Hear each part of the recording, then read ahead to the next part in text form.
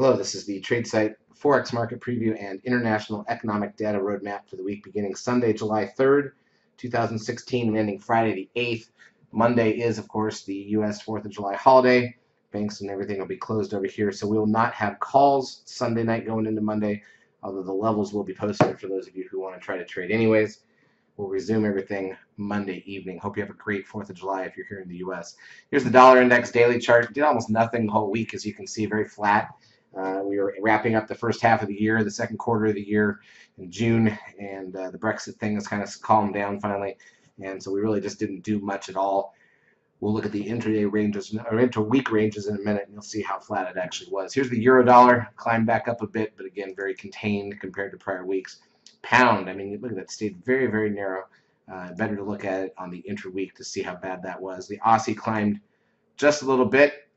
Pound yen also very flat. Euro yen drifting higher. Pound Swiss, very uneventful. New Zealand dollar. I'm going through these quickly. There's just nothing really happened this week that's going to change the landscape much. So let's go to the 30-minute charts. Here's the euro dollar. A little gap down on Sunday.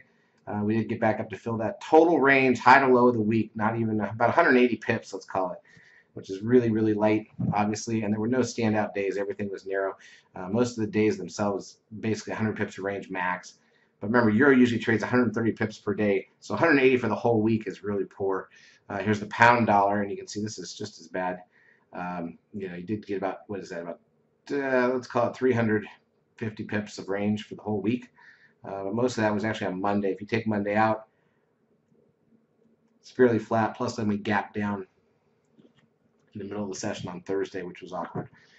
So, I mean, it wasn't a very exciting week. We had a couple winners, a couple losers, and that's about it. Not much else to say from that perspective.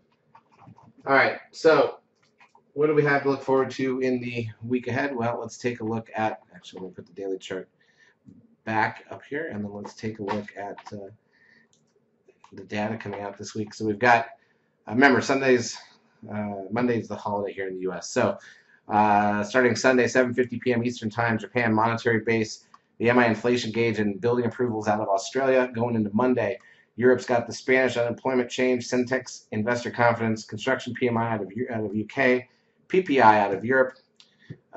We've got New Zealand in the evening, New Zealand business confidence number, AIG services index out of Australia. Got New Zealand's ANZ commodity prices number, retail sales and trade balance out of Australia at 9:30 p.m. Eastern Time on Monday. Services PMI out of China, 10-year bond auction out of Japan. We've got a rate announcement out of the Bank of Australia going into Tuesday, 3:15 a.m. Now, all of the European countries released their services PMI numbers: Spain, Italy, France, Germany, and the broad European sector, and then the UK. Every 15 minutes, basically, starting at 3:15 p.m. a.m. Eastern Time on Tuesday. We've got retail sales out of Europe. We've got factory orders out of the U.S. in the morning, along with the IBD TIP economic optimism number. New Zealand's GDT price index. Got a Fed member speaking here in the U.S. We've got German factory orders. We've got the Australian, it doesn't matter. We've got retail PMI out of Europe at 4:10 a.m. Wednesday. Housing equity withdrawal in the UK. Trade balance out of U.S. and Canada. That's one of our big three each month, so we would be half-sized Tuesday night going into Wednesday. U.S. final services PMI, non-manufacturing PMI, and the minutes from the last Fed meeting come out at 2 p.m. on Wednesday. AIG construction index out of Australia. Leading indicators out of Japan going into Thursday. German industrial production, French trade balance, foreign currency reserves, and CPI out of Switzerland. Halifax HPI and manufacturing production and industrial production and 10-year bond auction out of the UK. Challenger job cuts here in the US, along with the ADP non-farm employment number. Building permits, unemployment claims, that's the weekly number. Building permits is in Canada. IBPMI also in Canada. US, we've got their weekly crude oil and natty gas numbers both on Thursday because of the Monday holiday. Japan, current account, bank lending, and average cash earnings, followed by the economy watcher sentiment.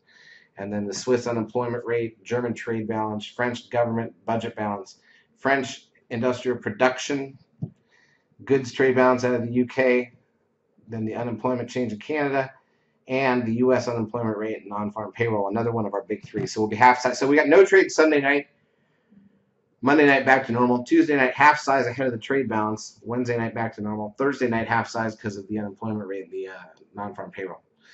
And then on Saturday, China releases their CPI and PPI data. All right, so that's the week ahead. There's a lot of data and key data, but it's a short week because of the holiday, obviously. Charts, as usual, brought to you by eSignal. If you've not yet taken a trial of our services, feel free to do so. We will help you out for a couple weeks. Have a great 4th of July holiday and a great trading week ahead.